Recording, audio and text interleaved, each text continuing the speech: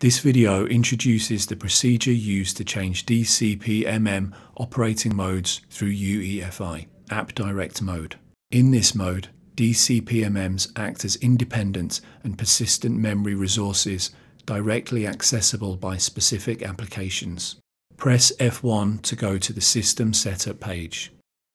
In UEFI, select System Settings, Intel Optane DCPMMs to see the DCPMM configuration options.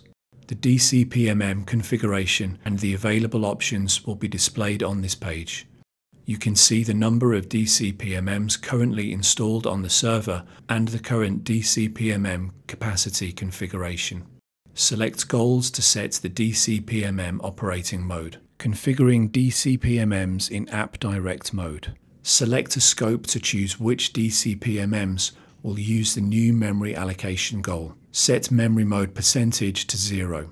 Select a persistent memory type. Select Press to create goal. A pop-up message will be displayed asking for a system reboot to put this configuration into effect. Press Enter to close this message.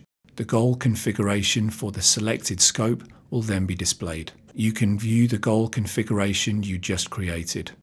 If you do not want to apply the configuration to the server, you can also select Press to delete goal and press Enter to delete the goal configuration.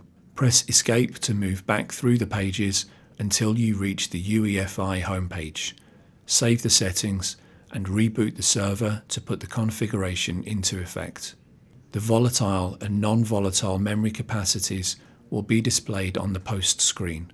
The DRAM capacity is volatile memory and the entire DCPMM capacity is non-volatile memory in App Direct Mode.